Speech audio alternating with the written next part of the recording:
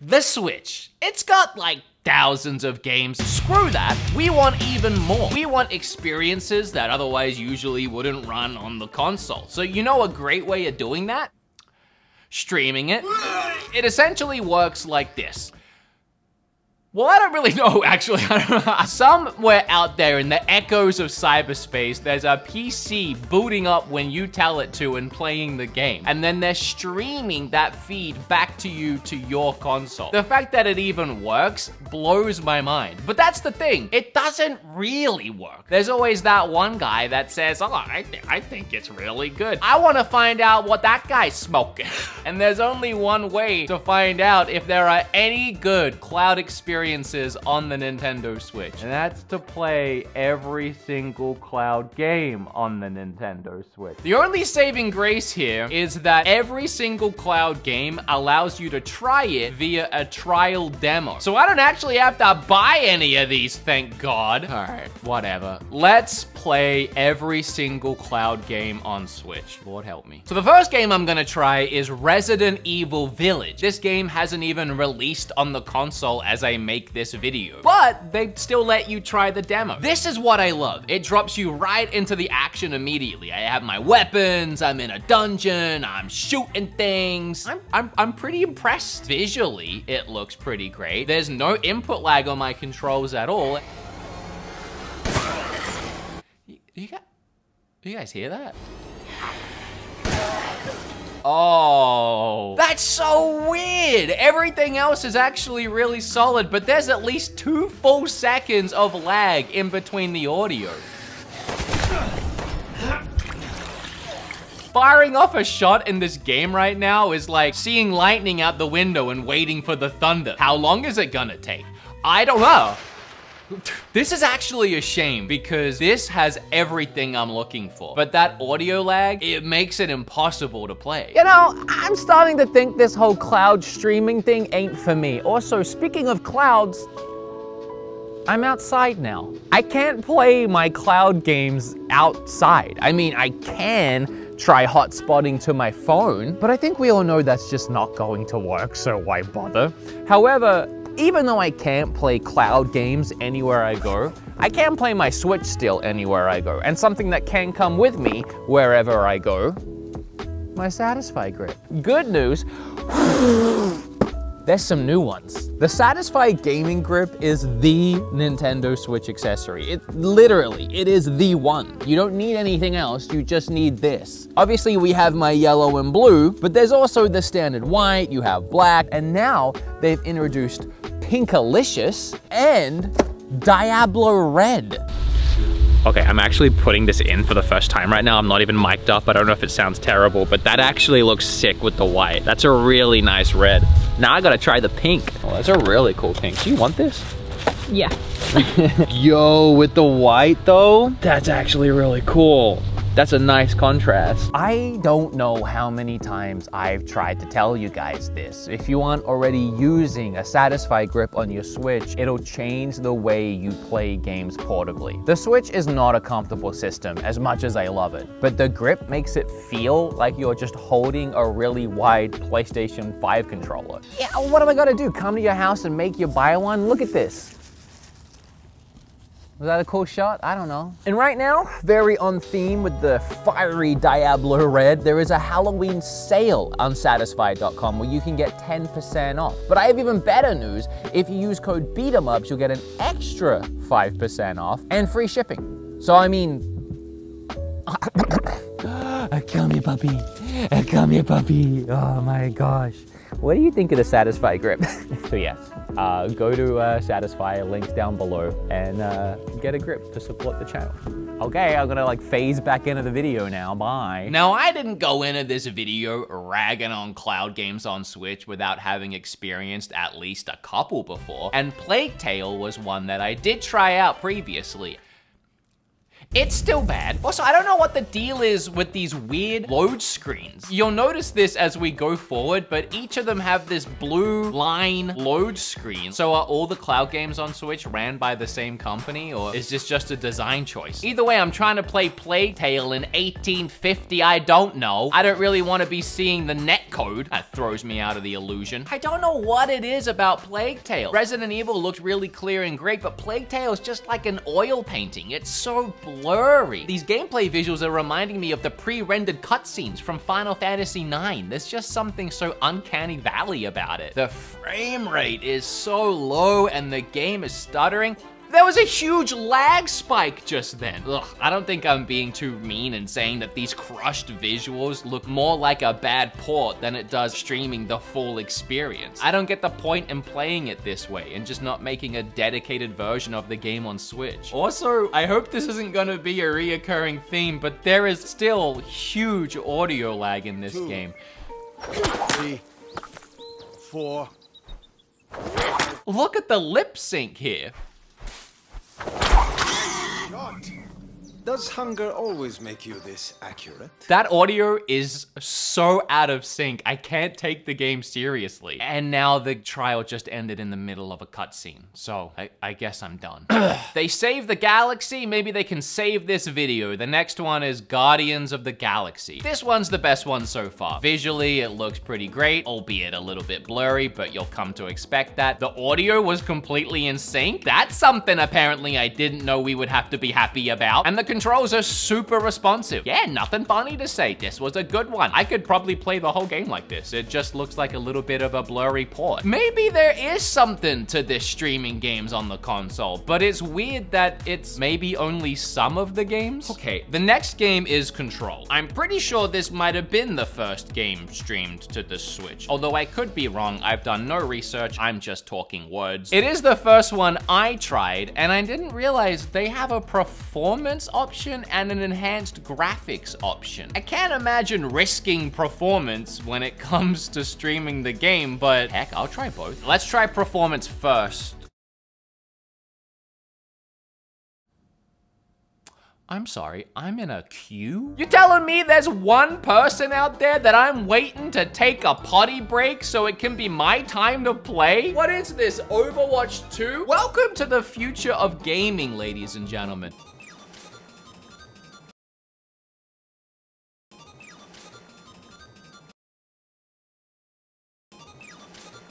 Oh, finally. Better sneak on in here before they come back. This is the longest load screen I think I've ever been sat in. I thought the point of streaming these games was to have it running off a high-end PC and then giving me so the load screens are where am I streaming this from? 1999? You think I'm making this up? I have been waiting so long that my Switch screen has gone dark twice from inactivity. This better not count towards my 5 minutes of gameplay time. Oh my God, we're finally in. And it's pretty good, actually. This is good, all right. It's ticking all the boxes. The audio is fine, the controls are good. I remember the first time I played this game, I had a real problem where if I would look right, the camera would keep going well after I stopped looking right. But that seems to be all fixed now. And visually, it's very clear. You could actually trick someone into thinking you were playing this on a PlayStation or something.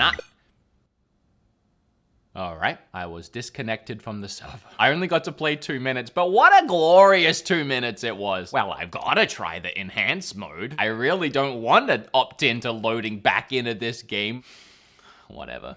Okay. It loaded much quicker this time, but visually it looks worse. It's way blurrier than before. Am I imagining that? And now the performance has taken a hit and it is laggy and it is stuttery now. I don't know why you would sacrifice performance on a cloud-based game where you're already sacrificing performance, especially when the cutscenes bleed back into the gameplay. You can literally see it getting worse in real time. Side note, the destructible environments in Control are sick. This is a really good game. You should play it on like PlayStation or Xbox. Oh, I feel like I need to light an incense candle or something. I'm getting really stressed out.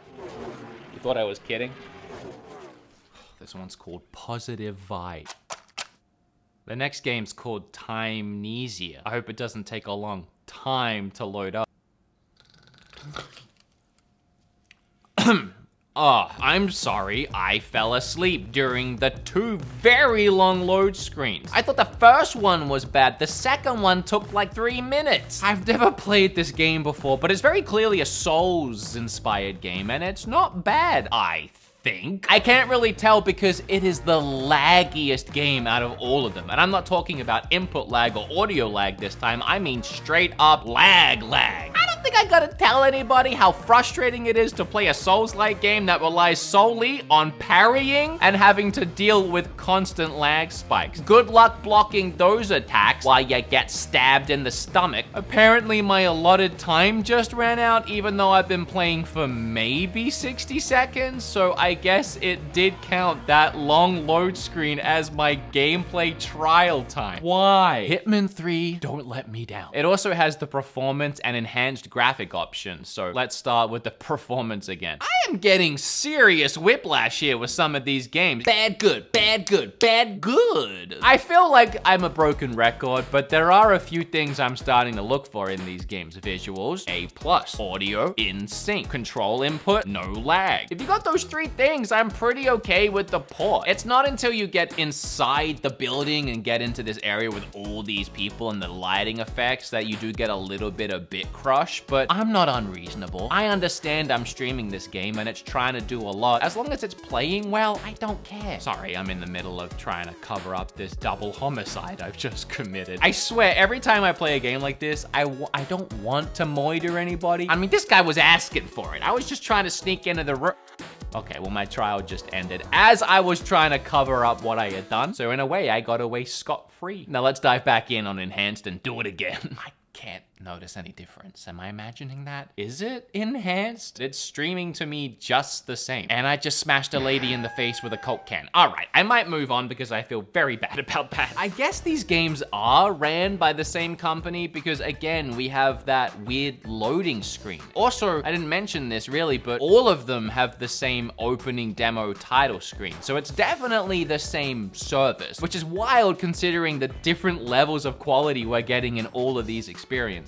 This next game is called City of K. I don't even know. I thought it was playing really well. Made a character, I'm exploring a little underground castle thing, but then my game completely froze up for a long time. I don't know if it was a load screen or what, but my guy's hand was twitching like me when I have anxiety after smashing a lady in the face with a Coke can. When it finally unfroze, the quality became a lot blurrier and stutterier. So I guess the game got overloaded and then froze and was trying to figure out how to downscale all the render and then get the game working again or something. I don't know technical mumbo jumbo. All I know is it's worse now. I'm pretty sure my 5 minutes is up and I am stuck in another long load screen. Yeah, I just loaded back into the game and I was immediately slapped with a timeout. I'm really not getting a good sense of any of these games. I really am spending most of the time in load screens. Kingdom Hearts 3. This one I've tried before as well, and I know most of the 5-minute demo of this one is spent in the intro and the cutscenes and all the dialogue boxes. By the time you finally get to try the game, it's over.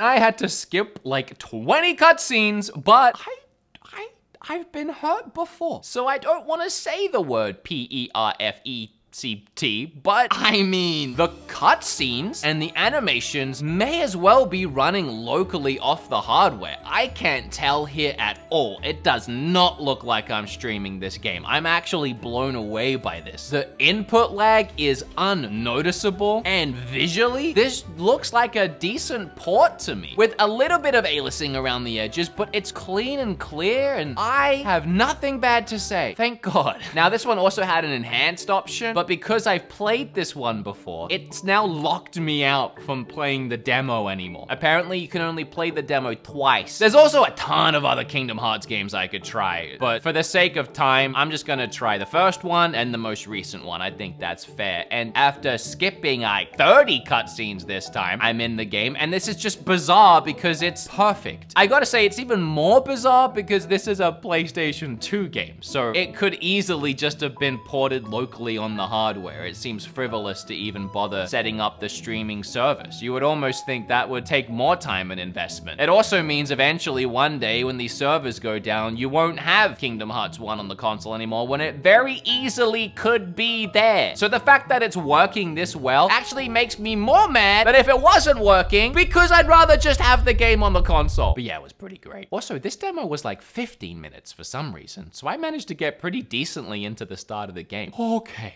we're finally at the last Cloud game. We've played them all, but in the great words of Adam Cole, I didn't come this far to only come this far. He probably stole it from someone else too, but it was a nice tweet. I don't even know what is happening in this game. I can't even remember what it's called. Pathfinder? There was so much dialogue at the start, but for the sake of time, I skipped it all, and now I'm just here. I'm stuck in this little town square, and I can't seem to get out. I'm sure I'm supposed to do something in here. I don't know what it is. I guess it's running fine. It's not the game's fault that I'm dumb. I'm just walking around. I'm not really okay, and I'm stuck. I have got the horse stuck. Is this a streaming issue or is this a game issue? Oh, and now the horse is freaking out. The horse is not having a good time. Oh, the horse is open. The horse is running it.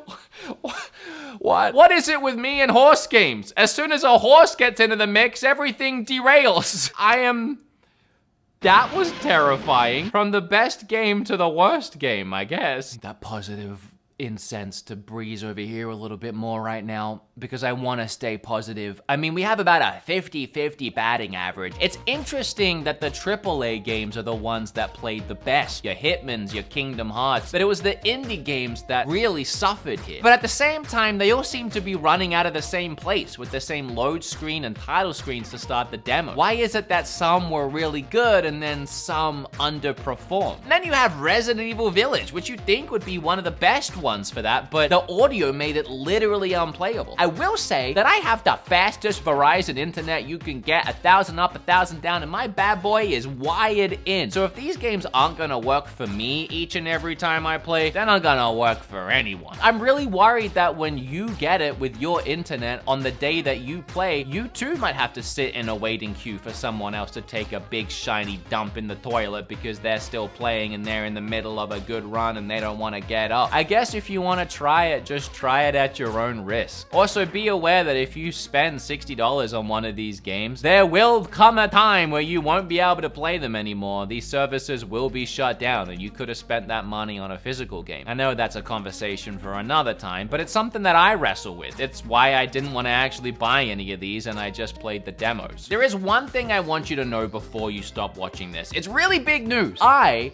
took a side the other day. I want one of you guys to get it, and all you have to do is leave a comment down below with you gotta be quick, because I can only give it to like anywhere you want. You can spend it on the eShop. I just want to do that to give back.